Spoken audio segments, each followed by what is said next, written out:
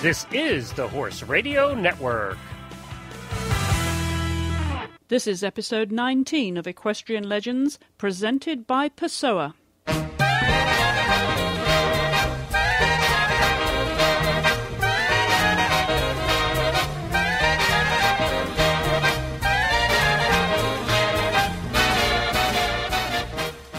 Hello, I'm Chris Stafford, and my guest this week is Brazilian show jumper, coach, breeder, and founder of the Pessoa brands, Nelson Pessoa.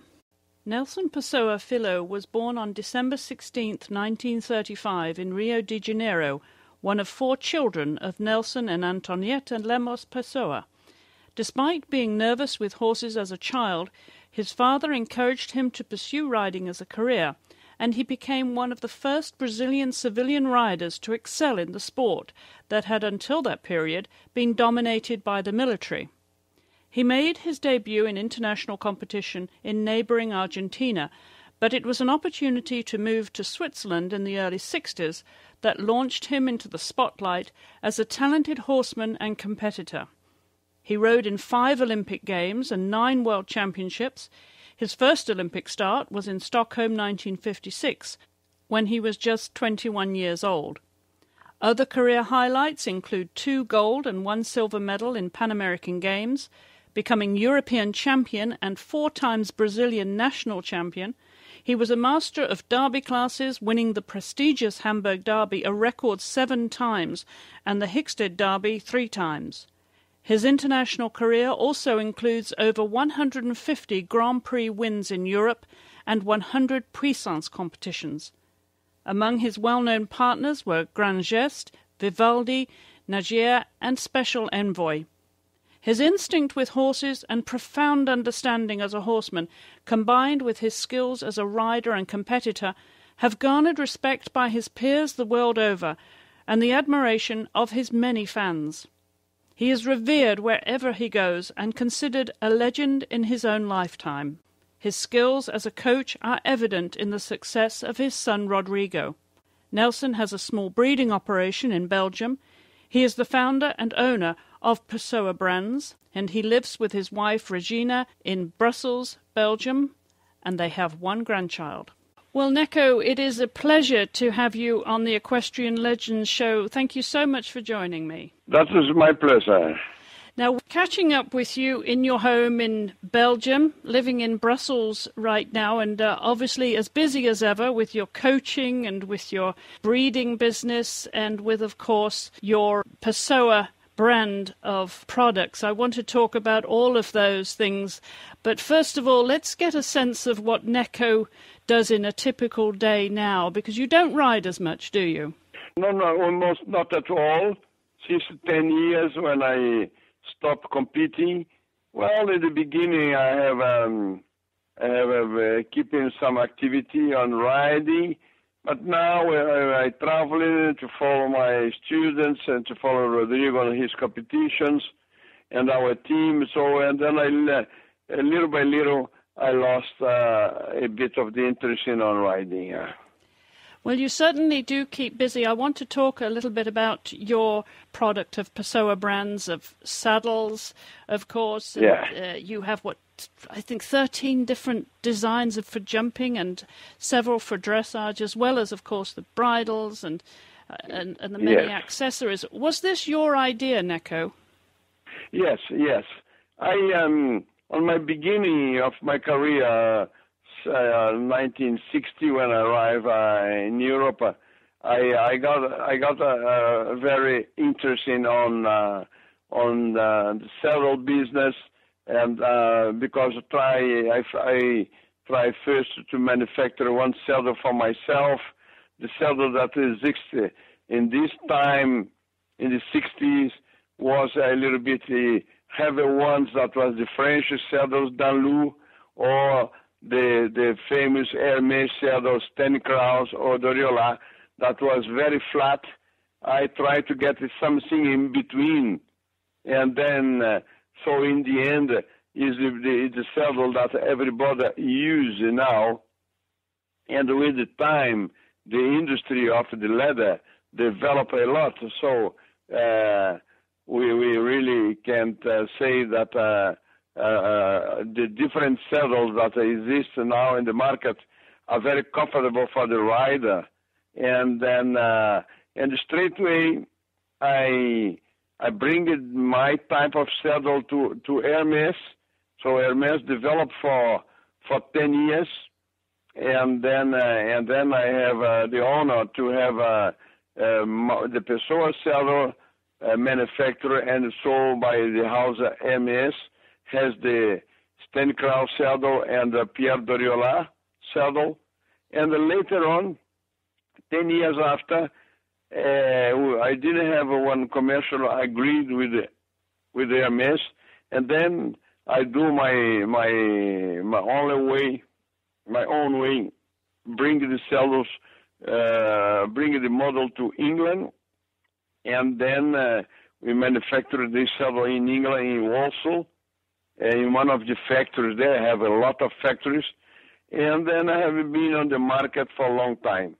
And later on, I get associated with the Talabarteria Diaz in Argentina, and then they begin to manufacture the saddles in Argentina. So clearly this is something that you enjoy. The brand of Pessoa is legendary around the world now. You have an enormous market with these products, and you have a wonderful shop window. Of course, Rodrigo is out there competing, and many other riders with these saddles all the time now. Yes. Does he get involved with you with the business at all? Well, no, Rodrigo, more or less. Of course, well, he rides with the saddle, and then so every year we try to bring some changements and make the saddle better and better. Because when we change, my saddle was, let's say, the first commercial saddle that we call close contact saddle.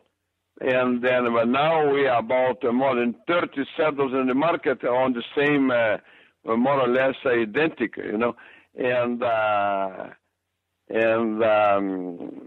also we try to develop other things, that the cover for the horse, the blankets, and the bridles, and all the kind of tech that we like to use. And then so we put that on the market through this factory of Luis Diaz. Clearly leading the market, not just with the close contact saddle, but all the other products as well, Neko. Yes. And creating yet another product out there that will forever be memorialized under the Pessoa name. But I want to take you way back, Neko, to the beginning of this and establishing the name Pessoa in the show jumping world. It all began, of course, in Brazil. You were born in 1935, and I believe you started jumping when there were so many military riders, and you were one of the first civilians. Tell us a little bit about your childhood. How did the horses come about, Neko? Were your parents interested? Yes, so on the around the 42. 1942, more or less during the war, Brazil have been involved with this on this war, and then we used to live in one country house outside town with my father that was very close to the cavalry school. And then on this time, my father was about 35, and I don't know why reason, because the contact with some officers, he became interested on horses and started to ride himself. I was about 7, and then I put me on the horse and tried to make me riding and to follow him. I was not my cup of tea. I didn't like too much. I was scared, and also that during more or less 4 years, from 7 to 11. And then when I was 11 years old, we moved up to Rio, to downtown, and my father bring my horses to the riding club, where is the famous show today of Onassis show, and then by this time I lost this fright, and then I start to enjoy riding, and from 12 up to 18, I was riding on this club. That is big club. I have about 350, 400 horses. I was riding full time, and my father was very enthusiastic, and he feed me on horses and put me way to compete. Of course, on this time of we never saw that I will have the idea to be an international rider in Brazil. On this time in the 50s, it was absolutely amateur sport, and nobody can make a living from horses. So at that, I have been compete and riding from the 12 to my 18 years old of age. And after that, I start to compete international with our national team. I went first to Argentina, Chile, and then Europe. So after that, my taste for this professional beginning to increase, and after being in Europe 2 or 3 times and in the United States, that was until the end of the 50s. I really enjoy, and I said, I want to be a professional rider, international rider. So, and then in the 60s, beginning of the 60s, I have the opportunity to move to Europe, to Switzerland, with friends that are using to live in there. The wife was a rider, amateur rider, of course, and then I came to Europe with my horses and stayed definitely in Europe. That was in 61. You have 2 sisters and 1 brother. Were they at all interested in the horses? Did they ride with you? My brother later on the age of 14 or 15, beginning to ride a little bit, and my 2 sisters not at all. Now, what was your mother's view of all this, of your father encouraging you? Well, my mother was the daughter of Italian family, immigrates to Brazil, very, very kind of the mama, the Italian mama, very, very quiet and following what my father planned. And my father was very interested in sport. He played football, he make gymnastics, and he was riding, and he was a kind of very dynamic gentleman. And he was on the real estate business. So, and then, well, that's got my passion, you know. It's so let's say I have this career, national career, from the beginning of the 50s until 60s, and then 61 I moved to Europe, to Switzerland, where I stay 8 years. And then this family stopped with the horses because the lady didn't want to continue to ride. And then I moved to France, and then I started on my own kind of business on riding and bring the horses to compete. And where I stayed 12 years in France, I moved to Chantilly because I have friends there that used to be a race trainer, Miguel Clement, that was a great trainer in race horses. And after that, I moved to Belgium, to Brussels, because we chose to live in one small town, and then we really like Brussels a lot, and it's very much in the center of Europe. and where we stay now for 30 years. So, and then make the 50 years that we have been involved with the horses and international and all this career. So going back briefly, if I may, to your childhood again, Neco, where did you go to school? In Brazil, when I was 5 to 12, I was on this little town. I was on the primary school, and then when we moved to downtown in Rio, I was continuing as a student from 12 to 17 on my secondary studies, and then by 17, 18, I was not interested on follow any professional as a doctor or a lawyer or so. I was not the most brilliant student. I was working a little bit with my father on his business, and then also in advertising business and the real estate business. That was the only business of my father. And then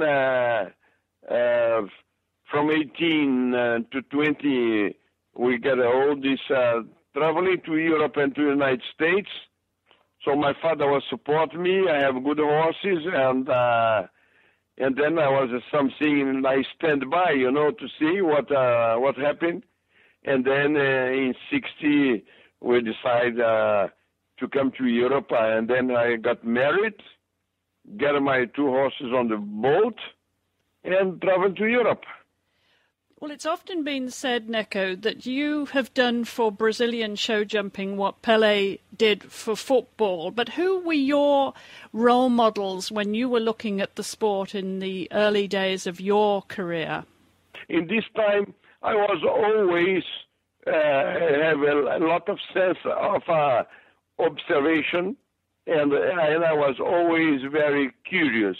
So from my beginning, I was following the top riders. In the 50s, the most famous riders was the South America. There was really brilliant riders, the Chile team, the Argentinian, and the Brazilian. In Europe, I was Fritz Tiedemann and already Hans-Gunther Winkler. And then notes, and I admire a lot the Dinzeus, Goiwaga, Doriola, and some of the Americans, because the Americans begin on this time, more or less, to move to Europe to compete with Bert Denemity, with Frank Chapeau, Bill Stencklau, Mary Mayers, and Cathy Kuznas, and some others. And then, when I come here to 60s and all the years, I was following these people, and then observed them, and then that was my example, my idol, all these guys, Schockemüller, and then I get a more or less in the end, in the middle of the 61 to the end of the 61, I beginning to have a success in the top competitions in Europe. I won the Grand Prix in Brussels and the St. Gallen, and then I beginning to make part of this family of the top riders in this moment. And then from 62 on, my career have been very success. And then I got I adapt my kind of life to the show jumping, and then I start to learn dressage, because I saw that it was very important to my career, because in Brazil, in this time, I was young and try only to jumping, and then I got very interesting on the dressage also, and I have the opportunity to meet good people in Germany.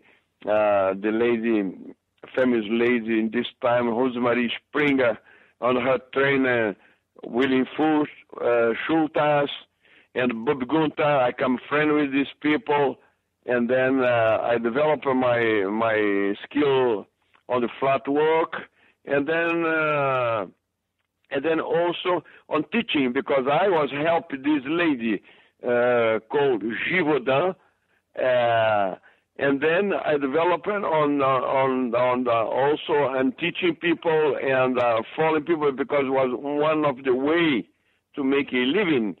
I was never very interesting on the horse dealing, so my life and the way to survive was teaching and competing for the prize money, and then I have been done all these years with this idea.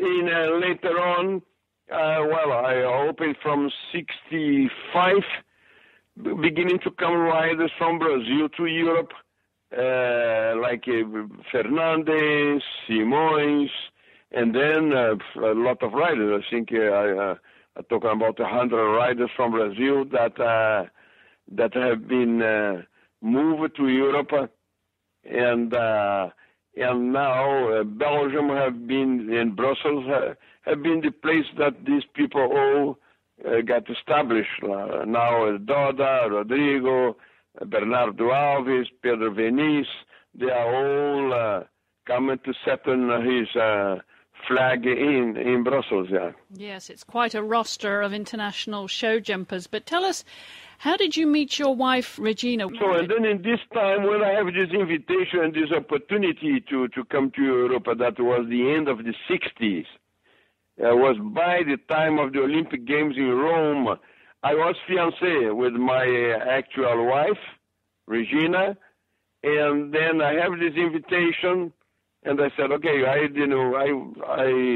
don't want to come along, and then okay, my wife was not at all from a horse family. She never rode and never see a horse in her life. And then we decided, and then she agreed to marry, and then we married in December 60, 19th of December 60, and on 5th of January, we jump on the boat with the horses to come to Europe, to join this family of friend of mine in Geneva, where we stay 8 years. So she did not have a horsey background. We bring one horse for her, and she rode a little bit at home, but not to compete, and just kind of fun, flat work and at home with her horse. Well, I want to talk about your horses, Neko, but before we go any further, you did have an interesting nickname when you were back in South America, the Wizard, and now, of course, the world knows you as Neko. What's the story behind those two nicknames? Well, this nickname, this is one of my sisters when I was younger, and she's a little bit older than me, and I think the story that she have a difficulty to pronounce my name, Nelson, and then she called me Neko, and then, in Brazil, everybody have a nickname, and then, all right, and then myself, as far that I remember, people call me Neko, and then that's never a change. Well, one of the earliest and most successful horses you ever had, of course, was Grand Geste. Tell us how you found this wonderful partner. Yeah. So when I got the plan to come to Europe, my godfather, that was Count Luciano de la Porta. I have seen Grand Geste in Brazil compete with one officer and competing in the good competition, but it was very, very difficult horse. And then I have the opportunity to jump Grand Geste in one final of a national championship in the south of Brazil. And then I was very, very keen on the horse. And when I have the invitation to come to Europe, my godfather bought the horse and gave it to me to bring to Europe. He paid $3,000 for him at this time, And then I was most of that excited to have this horse and bring him, so that he was a part of my bags. I bring a Grand Jester and one other horse called Orofino. And then, the lady that I was involved with, she got 3 or 4 horses, and I also beginning to ride some of her horses. And after the first year, in this time, we produced in South America, Brazil and Argentina, nice horses. And then I beginning to bring horses from South America to Europe. So, and then I compete all the 60s, only exclusively with the South American horses. And this Grand Jester, on the beginning, was a kind of pain on my shoes, because I stole my shoes because he was very difficult. But I was insistent and riding him and try things. And suddenly, this horse decided really to settle down and became one fantastic horse. And then he won for me 44 international Grand Prix, and everywhere, in England, Germany, Aachen, Hamburg, Düsseldorf, Frankfurt, everywhere. And he became really a jumping machine. He certainly was. What kind of personality was he, Neco? He was by a thoroughbred called Montenegro. That was a thoroughbred with the French blood, a racehorse. And the mother was a Criollo mare, just as a country horse. One little mare, 152, 50 hands, 15-1. And he was a kind of really, predestined to be a top horse. It's very sensitive, very spared, very, very alive, and very careful. His officer that beginning his career in Brazil, he was commandant of one of the cavalry regiments in Brazil, and every year he conducted a charge of cavalry, and he was leading with this horse. So I make this horse absolutely, kind of crazy, and excited with that, and then was my first toy, and he was very excited, and then he didn't want to quiet and to so I was lunging him a lot, and so in the end, the horse, I understand, I didn't have at this time so much experience. My godfather, he was Italian, and used to live in Rome, and knows the Dinzeus very well. And in 61, when I was in Rome with the horse, he arranged one meeting with Raimondo. So he introduced to me Raimondo. Raimondo was just 6 months before won the Olympic Games in Rome and the World Championship in Venice. And Raimondo agreed to ride the horse and give me some advice. And so Raimondo rode the horse, and and he was very disappointed. The horse is very hot, and he needs a lot of work, quiet at home, jump small classes, and so. And then we see. But it was exactly opposite to what I was using to do, because I need the horse, and the horse, he was not competitive, but he was jumping. So in the end, on the road and the try, something was really the destination of the horse and my career. And more or less in June, July, the horse settled down and beginning to jump wonderful. So, and then straight away I won these derbies in Hamburg and Hickstead, and in 64 the Grand Prix of Aachen. So that was just like a snowball, more and more, better and better, he get better and better. And then I used him from 61 until 69. And this horse, he was a kind of a rock, he never see the veterinary, he never lame, he never sick. He was just with the energy of the Criollo horse, is our cowboy horse, How old was he when he retired? We retired him when he was 16, and he lived until 32. Wow, terrific life. Yeah, he jumped with me from 8 to 16, from 8 to 16. He jumped 9 years with me. Now, what type of horse were you looking for when you came to Europe, Neko, and you set up in Switzerland, as you said, and you were looking for the right type of partner to continue your career? On this time for us, the warm-blooded horse was not our type of dog. We use and we like to ride horses almost close to the thoroughbred. And we didn't have the chance to ride too much thoroughbred in Brazil, some ones, but all mixed horse. That was the kind of the Argentina and Brazilian horse. That was the thoroughbred with the Criollo. Not even not the warm-blooded horse, because in Brazil and Argentina didn't have any mare from with European blood. The breeding was exclusive, the thoroughbred with the Criollo. And there was kind of horses not very big, between 15.3 and 16.2, and but with a lot of energy and a lot of class. If you see on the Lanay Peak, on the 50s and 60s, you see these horses, Discutido, Santa Fe, Grand Jester, Canguro, top horse jumping. They make a really furor in Europe.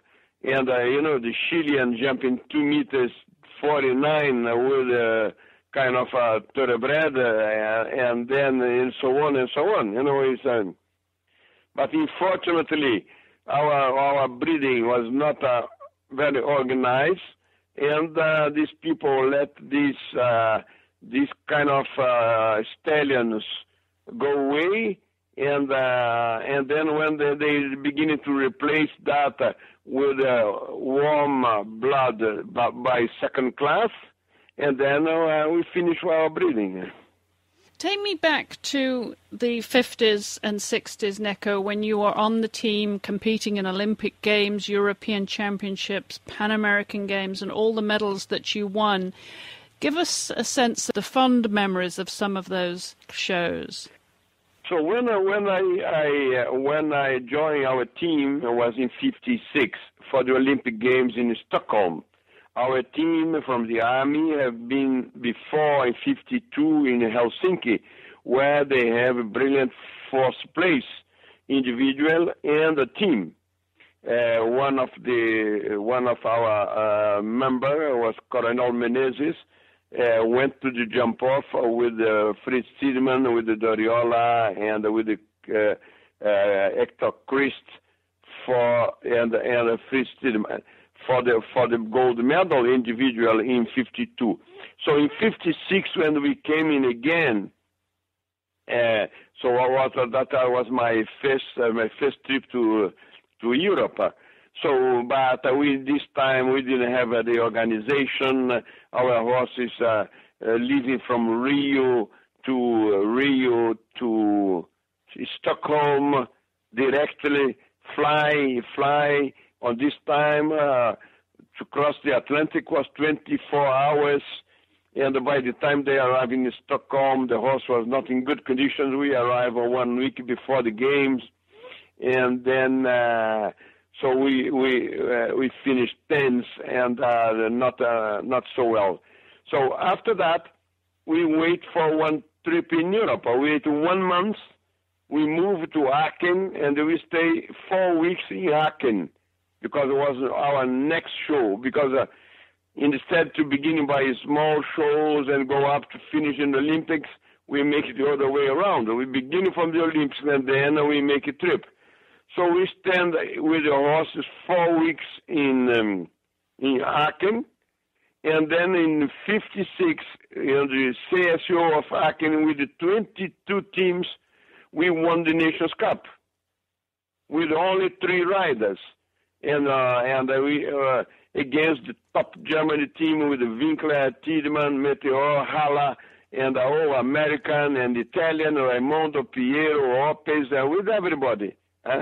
And then we followed one trip in Europe to London, Dublin, and Belgium, Spa, and so that very, very successful. Then we went back to Brazil, and then come back next year again, and then to America in '59, and so on and so on. Yes, of course, the 1956 Melbourne Olympics could not hold the equestrian events because of quarantine regulations, which is... Exactly. That was in Stockholm, these games, yeah. Mm-hmm. And being the stylist that you were, and known for your classical style, Neko, I'm curious as to whether you preferred the first round and the Derby courses, which you became a master of, winning so many, or did you enjoy just as much going at speed? No, it's when I jumped my first Derby was in Hamburg in '61, and then I jumped 3 horses in the Derby. I never been jumping competition and banks and all these things. I was in Hamburg. For me, I was absolutely surprised to see that. Mm-hmm. And I started with 3 horses: Spartaco, Grand Jest, and one medium, very medium horse, Orfeo Negro. And and I have no idea when I saw this Hamburg Derby, I opened my eyes just as big as and then I say, my God, what is this? And I have a photo with Grand Jest and Spartaco, but not a very bad round. I didn't remember, but I was clear round with Orfeo Negro. And I went to the jump off, and I finished second. Raimondo Ginzeo won with Posillipo, 61. So and then I come back on 62, and then I won in 62. And Raimondo was second, and I won with Grand Jest. And then in 63, I won again. And in 63 was the year that my father was coming, and I finished first and second. I was the only 2 clear rounds. And all the story of the Hamburg Derby. And after that, Hamburg became really my competition. Now, at the beginning of the year, I was only thinking Hamburg. I said, look, a Grand Prix of Aachen, that is not my cake, is really too much. And then, and then I began really enthusiastic with the Derby of Hamburg. And then after 63, Douglas Brown invited me to go to Hickstead. They say, look, I have my show. It's a new show. You must come as winning of Hamburg. You come to jump in Hickstead. And I went to Hickstead. And then Hickstead was even more difficult than Hamburg. I said, my God, what am I doing here? And then I won again with Grand Jest. You did? 63. And then I became really absolutely fan of derbies. And then all my career, I won 20 derbies and 7 in Hamburg. Hickstead again in 65, and then I was in Milano, and then, then all time for me, the derby was, I don't care. Any horse I have, I make them jump in derby. And then I won Hamburg 7 times, and then Hickstead 3 times, and Milano, and Eindhoven, and that's make me 20 derbies in total there. Yes. That I was really enjoy to jump in the derbies, and in this time of the sport, we used to have banks, and I was really keen on jumping the banks. Didn't me afraid at all, and in Brazil we don't have in this time, even now we don't have derbies. But I was riding a lot on the cavalry school in Realengo, where we beat the Olympic Games in 2016. And there was a lot of natural fence. That is one place called Jericinó, is one place that the army used for maneuver of the soldiers. And and the cavalry school is just by this place, and we have been used to riding a lot on these natural things, and these really big, deep banks, and actually when I came to jump in Europe, I jumped in very well these competitions in Ireland with the two banks. I don't know if you remember. Yes, I do. I jumped in that perfect, and it was very special banks. These two banks in Ireland. They call the Irish Bank, and then the FEI stopped, and then they destroy these banks. And there was a seriously good bank at the Hickstead Derby too, wasn't there? Yeah. And then it was really, this one was absolutely famous. It was quite complicated. She was very, very hard, and then the horse sometimes lost balance and fell. Always have some accidents in Hickstead. And then later on, I have a little time with couple of years that I didn't have a really good winner of Hamburg, of Derby and Hamburg. And also Hamburg became really very, very famous shows, and everybody, every year, riders go to Hamburg, like Eddie Macken and Alvin, and I didn't have really top horses to win the Derby. I have been a lot. I think I was placed about more than 20 times in Hamburg, second, third, fifth, 10th, and so. And then comes the time of Vivaldi. That was in the 90s, and then I won with Vivaldi three straightway back to back in 93, 94, 95. Well, no, 92, 93, 94 with Vivaldi, and then in 1960, 96 with Vivaldi again in Hickstead. Yes, how did you find Vivaldi? Where did he come from? So Vivaldi coming on the time that I used to ride and help Heidi, that we have been and we are very, very good friends, and for 20 years I have been very close to Heidi Howdy, and Heidi, her brother is Max, that you remember him? Yes, of course. He was always deal with the Irish horses. And then I began to ride in Irish horse by the time I stay with Heidi. And then Vivaldi was Max horse, and he jumping with him championships and so. And then I bought from Max. And then also Special Envoy and Town Boy and a lot of Irish horses.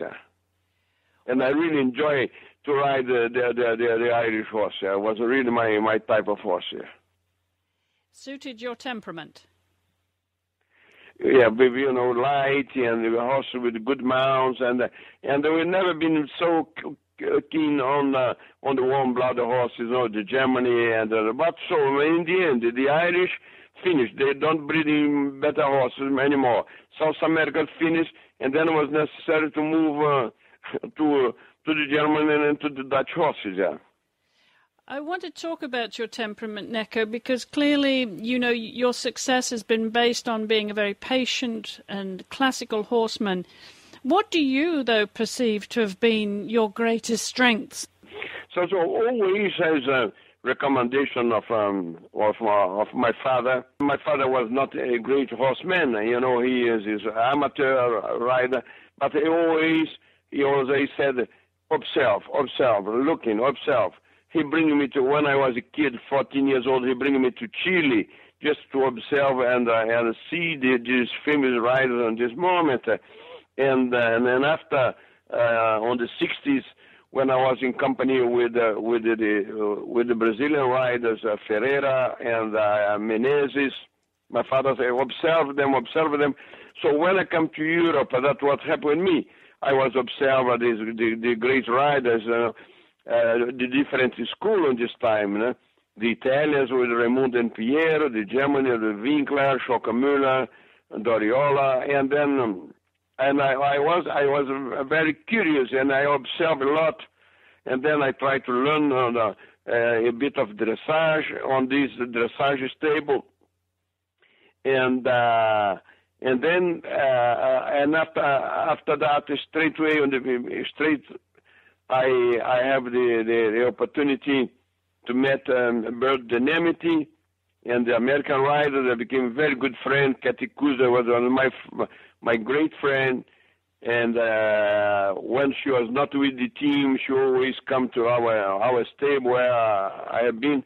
And with Bert, I observe a lot his organization, his patience, and his knowledge to conduct a team. And so for me, it was the great trainer of all time. And then after that, I learned, and then with this Granges horse really teach me the patience, because it was the only way. He was so crazy and so excited that the only way was to be patient with him. And then, all these things together. And I begin to compete and see a lot of the Americans, and then I say that is my way of riding, that is this style that the Americans create, because before Bert Denemity, the style of the American rider was completely different. The time of jumping, this Barney Ward and some other riders. Sammy Brooks, and then was one style absolutely really old-fashioned. But Bert bring it to the American, the European way of riding, because before the war, these countries from East, Hungarian and Poland and so, they have a wonderful way of riding. And that's what bring to the American the knowledge of Bert Denemity. And then I really adapted, because I have a completely different style and a way of riding. And then I really try to copy this school of riding, and with the possibility and with the interest on riding on the flat and on the dressage knowledge of the Germans, and then from let's say on the 60s, I more or less make my own style that I think now is a little bit international, because in this time we have the Italians that ride completely different than the Germany. The Germany completely different of the French, and the English very, very natural. That I appreciate a lot. When they come these riders, Alan Oliver, Teddy Edgar, and Ted Williams. I became a very good friend of Ted Williams. I got to use it to stay a lot with him in England. So then I learned a lot with these people to how to keep a horse, and to the management of the really natural, because nobody better than all the Englishmen to know about horses. So and then all this mix that making my little bit my own school, and that I think now is a little bit very international, because we don't see too much difference in between riders anymore that we could observe in the 60s and 70s. Yeah. Well, obviously, as a competitor, you competed against all the top names in the sport in that wonderful golden. For the three generations, Yes. I my first competition I won, and I beat the famous Colonel Welling with Fox Hunter in Ireland. And from this time, is and then all the generation of the Germany, Tiedemann, Blinker, Schockemüller, and then coming, Wildfang and so on, the Italians also, and then the French, and then the other generation after that, the 80th generation, and then now because I was competing a lot in the 90s also with the new generation of Rodrigo, Eddie Mackin. Eddie Mackin was a little bit before, but the Irish team that was, and then the generation of Rodrigo, and then the people that are top riders now. Yes, and I'm curious though, when you were competing, Neko, were you ever nervous? Did anything ever intimidate you before a big competition? Well, yeah, because the most important thing that when I compete, because it was the prize money or the winning of the competition was my only way of life, to win my life and to make to survive. So always I have a depression because I since from the beginning I never been employed by somebody. I was riding for myself, and then it was really necessary to jump in fences clear, and then and my federation, my country, never help us at all. Myself and nobody. Our federation is poor. They don't have any substantial money to help riders. And then that's making me a lot of pressure now. Well, clearly Rodrigo has inherited your genes to be the horseman and sportsman that he is. What was your most enduring messages to him when he was learning to be a horseman? Yeah. So when he beginning to ride, he was about 6. That was beginning with, like every kid, beginning with the pony or the pony club. My house in France, in this time, I have a little bit small arena that was old tennis court that we change and we make a little arena. So that Rodrigo have his ponies and riding in Chantilly. After that, we moved to Belgium. Brussels was in 81, and also he continued to ride ponies. And I have the pony. We live in town in the area of Uccle, where I have a lot of riding clubs. So I have always keeping 1 or 2 ponies for him on this place. He was never very much in the stable because the stable was always a little bit far from the town. And then, but when I more or less understand that Rodrigo was talented to ride, and then I beginning to put on him exactly this way of have a good style and behave as a modest person and try to work hard as possible. And for him on this time, when he was about 15, was my great time. I have a lot of horses in the stable, so he have this opportunity to ride and to choose the horses that suit him. And I always try to gather him on the horse that some old ones and Rodrigo, when he was junior, 17, the year of his 17, he rode the World Championship in Stockholm in 90 with the Special Envoy. And 6 months before, he jumped in his first Nations Cup in Rome with one of our old horse called Muerte Chandon Imperial.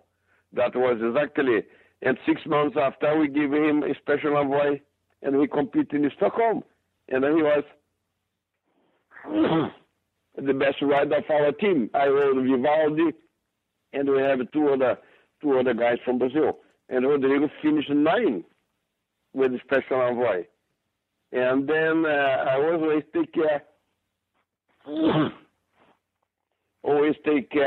to have him on the proper horse, the right horse, safe, and to give him the chance to develop a good riding. What was your messages to him, though, Neko? Because clearly you wanted him to be a successful rider, but as a horseman. Well, that was the first is because straight away he was a successful rider. That was first on his personality, to be modest, don't have a big head, and the discipline, and then respect the horses, and try to be really a horseman. That I think he adapted his character, and then he really became a horseman. And after that, we come in the era of the sponsor, and to have this notion of you need a sponsor, and then the owner have a good relation with your owners and with your sponsor.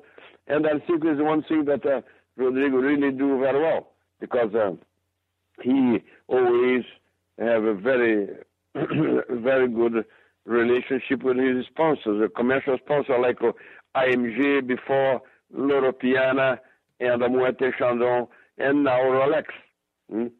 Yes. He do that really well.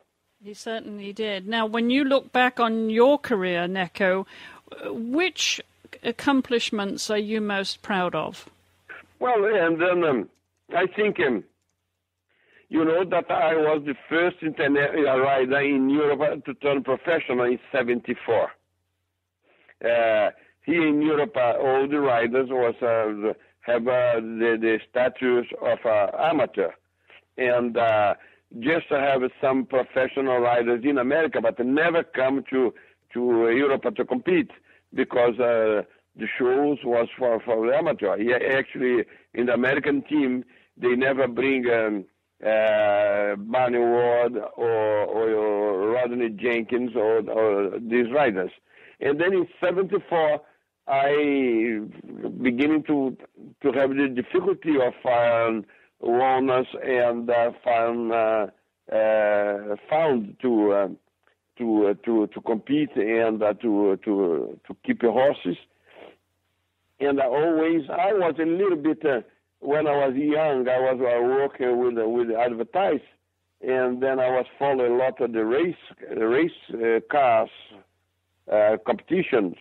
And then my dream was, to make the ride exactly what they do in race cars.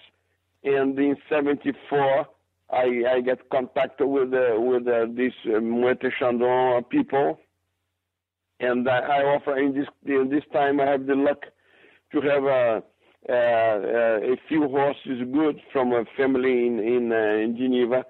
And the Moët & Chandon take that opportunity, and then we open that. And I changed my status to professional with Moët & Chandon. That's making me out of the 4 Olympic teams, 4 Olympic competitions after, 76, 80, 84, and 88. And then the Olympic International Committee have the decision to open all the sport, all the Olympics to the professionals, to the professional sportmen. It was in '88 in Seoul, where the American begins to bring the dream team in basketball and football and so on and so on. And so on. That was the survival of the quality of the sport in the Olympic Games. Did you have any favorite shows, though, Neko, of all the showgrounds you competed in? For me, it was Aachen and Hamburg. That was, and also one show in France called La Baule. La Baule, yes. Yeah, that I won 6 times the Derby in La Baule. Absolutely record also. So, and then this 3 show was my preferred shows. Hamburg, Aachen, La Baule. I know this is a difficult question, Neko. Was there any one class that stands out in your memory today? Well, I think that is my first winning in Aachen in '64 when I won the Grand Prix in Aachen, and then in '96 with Vivaldi, that when I won the Derby, I was 64, and no, I was 61. I was 61, and I just came for a quite hard problem year before, and then actually I remember that by recommendation of the doctors, and I said, look, I begin to ride again, and then I use this watch that control your heartbeat, and they said, okay, you also should never go over 170, 165, and we can see on my competition on the video that I sometimes I look at my watch to see if my heart was in order. And that was I remember it was really fun. Yeah. How would you like to be remembered, Neko? Would it be as a horseman or a sportsman? Oh, as a horseman, yeah. As a horseman. This is and